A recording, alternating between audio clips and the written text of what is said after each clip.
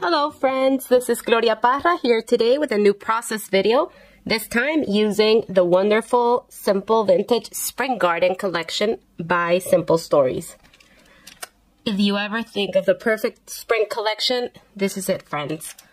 I couldn't love this collection more. The color combo in this is what you think of when you think of spring. So let me show you a little of this collection. I love this. Like this is all I love for spring. We have the gingham pattern papers on one side. This is the vintage basic kit that can be used for so many things. So look at that color combination. And this side you have all the textured pattern paper that can be used as the base of your layouts, your cards. I love that package there. We have here the cardstock stickers, and look at all those yummy, beautiful colors and spring motifs. We have butterflies, we have beautiful florals in this collection, and we have tons of sayings, the little bunny. I love that it's not necessarily like Easter themed, but it gives you the possibility for use it for gardening, for, you know, those beautiful photos that we have in spring. So I see so much possibility in this collection. I love the little words that Simple Stories always offers for us down here. I pick you, I love you, you are the sunshine of my life. Stop and smell the flowers. So it's very versatile. And of course we have all the beautiful pattern papers, tags. I love the patchwork feel in this collection. You can add stitching and it would look amazing. Okay, so I see very bold and big patterns here, but that would be perfect to combine them with this pattern papers. Okay, I'm gonna show you the embellishments really fast because there are tons of it. Let's start with the chipboard elements. We have the chipboard frames that, if you know me, I love those. So I have a March. My daughter's birthday is in March, and I love that I can use this for her birthday, for her spring birthday. We have this element here. We have the bits and pieces with beautiful motifs, and we have the floral ones.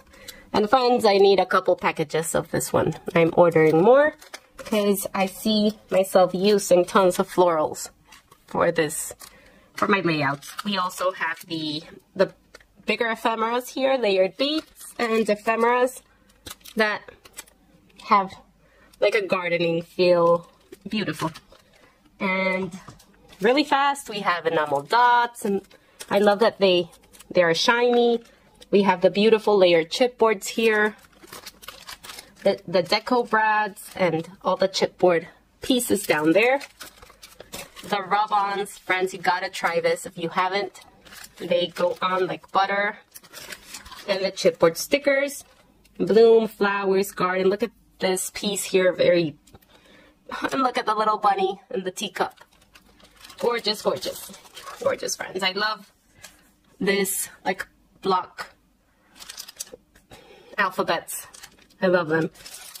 So many possibilities. We have the little sticker book that I always love, the 6x8, and we have a stencil and the stunning washi tapes. So friends, let's start with this layout. Okay friends, let's start with this new layout. For this layout, I want to use these two pattern papers that I love. And I have these beautiful spring photos of my daughter, who has a little rabbit there and like a little cartwheel. Not sure what the exact name of it is, but there you can see her. She looks super cute, and I want to use these photos. I haven't attached them because I'm not sure which one I will use. I just attach them with washi tape. Okay, the idea I have for this layout is the following. I've gone ahead and I've cut it 3 sets of circles. Okay, these is just to have, I won't be using this cardstock. This is just some plain cardstock that I had on hand. And I've used my We Are circle cutter. If I can find it, I want to show it to you. It's here. Okay, I've used this tool, which is really easy to use. But if you don't have it on hand, you can use a big plate, a medium plate, or anything you have around. Maybe this foam adhesives, whatever you have on hand. You don't need the tool. But the idea that I have is to use my white color vibe cardstock as my base for my layout. And I will be adding the big circle to this side over here. Okay, remember, these are just like, this won't be used. I will be using my pattern paper. I just want to use them as my pattern to cut. Okay, so let's start. I'm gonna first start cutting it there, because if I cut my pattern paper with this tool, I won't be able to save, guys. Okay, that's why I'm cutting it with this, with a cardstock first. Okay, let's take this out, and this is what we will have on this side. Okay, and I will go and trace it to my pattern paper and have it perfectly there. So I've added a little adhesive here, a little double-sided adhesive, and just to be able to calculate my circle, leaving the border that I want. And I will cut the second circle. Okay, I'm really liking this new EK trimmer. It's a little longer than all the others that I have. It's 13-inch, so I can fit bigger things, and it's very portable.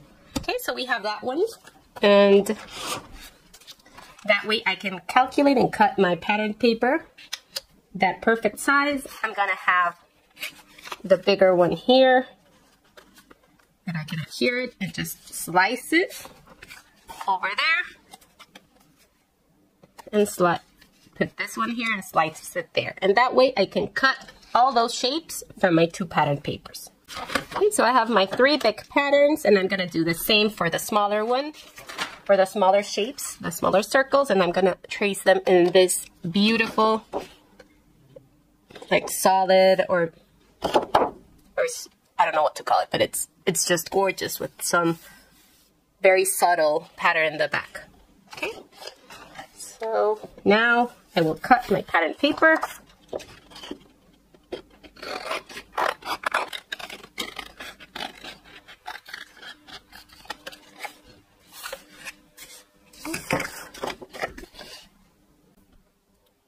Okay, so I'm finally done cutting my 2 sizes of circle. I used, like I showed you, the little We Are tool, and I also used some circular elements I had on hand to create my smaller circle. I've added a pencil line that I'm gonna use as a reference to stitch with my sewing machine, because I want to add some machine stitching there. So I will add it and I'll be back. Okay, magically I've added all my stitching to my circles. I always get a little scared when I need to stitch circles. Let me be honest here. But I did a good job. It wasn't that bad. If I can give you a tip, is go very slow and steady, okay? And just keep turning your circle. And I always draw a little line. That way I have something to follow. And that's it. We have our 3 little circles here. We can ruffle them up a little. And I'm gonna adhere it to my base now. I love how this is gonna look, and we're gonna add lots of florals on top. And we're gonna make, and that way the florals will pop. Because if we put it against this pattern paper or a very bold pattern paper, we won't get the florals to pop up. Okay, so let's add our circle here. Double-sided adhesive. And I want to add some foam adhesive to this one to have it pop up a little. Okay. So I have my 2mm foam adhesives here. I'm gonna add that one.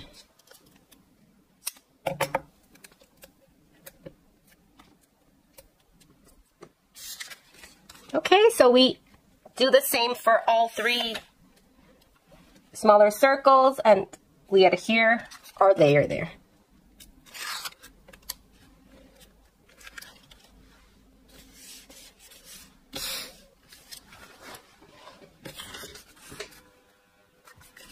Now let's go ahead and adhere our 2 bigger ones. We're gonna have this one, we're gonna cut that on the right side, and this one we will cut it up there. So let's just add adhesive to this part. Now that I have my 3 circles adhered and popped up with foam, I'm ready to start like putting my layout together. I don't want to commit yet with the circles because I'm not sure how much I can bring them in or out. So I just adhere this one to my base. And let's start. I have my little tray here with the things that I want to use. And here is the photo of my girl. I think I'm just going to use one chipboard frame. And I want to create a little balance here. And I've chosen 3 big florals from the floral pack. I want to bring all 3 colors down here. Okay, and on all my floral layers, I want to try to vary the colors a little, okay? So try not to place like all pinks on one cluster. Just try to, I want to try to have all the colors represented on my clusters. That way we create some balance there. Okay, you can play with your florals. These florals are so beautiful. They looked like they had been watercolored. I really love them. They look very similar to the, I'm not sure what the name of this flower is. Maybe peonies, something like that, but they look similar. I love that. Okay, so we're gonna have that little cluster there. I have my other clusters here. So we have this springtime little foam sticker title from the foam pack, from this one. So I took it out and I've put some powder on the back just to take the adhesive off.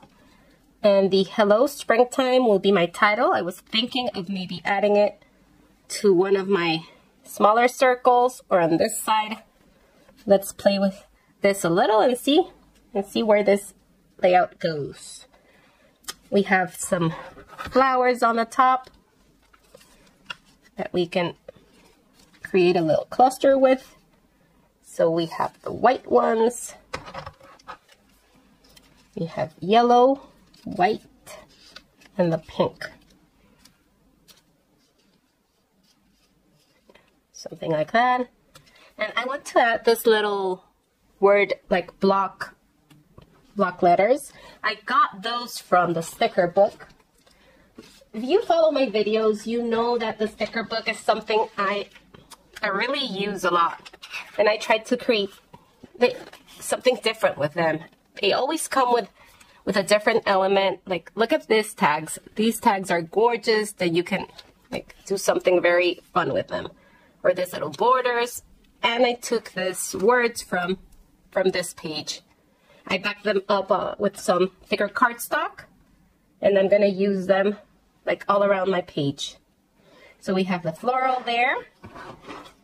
And we're gonna create our little floral cluster, our final cluster down here.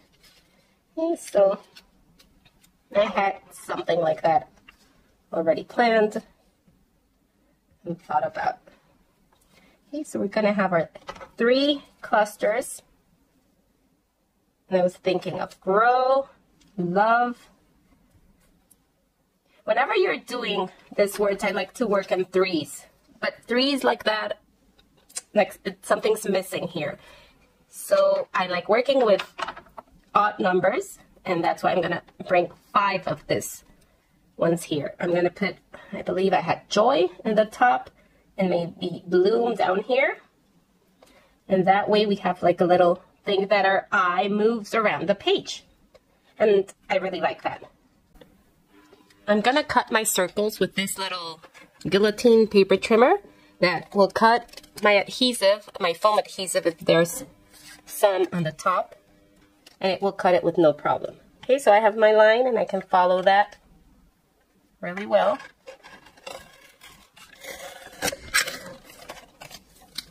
There we go, and we're gonna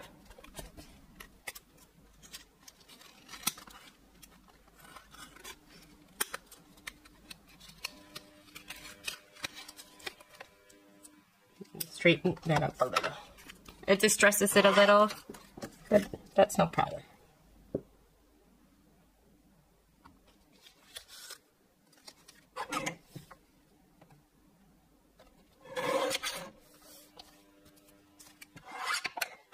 This one came up perfectly without any distress like this one. I think I went too slow there, but it works.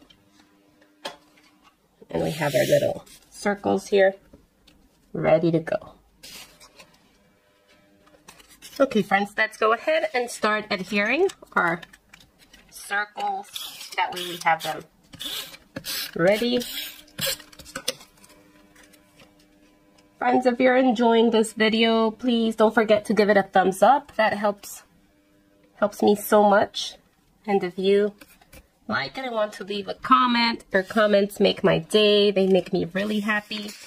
If you have any questions, please don't hesitate to write them down.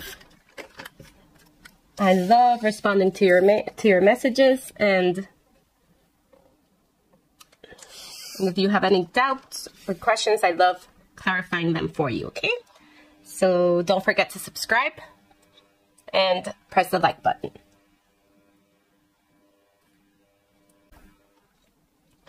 We can now start adhering our flowers. We can pinch them a little, give them some dimension and make them look more real.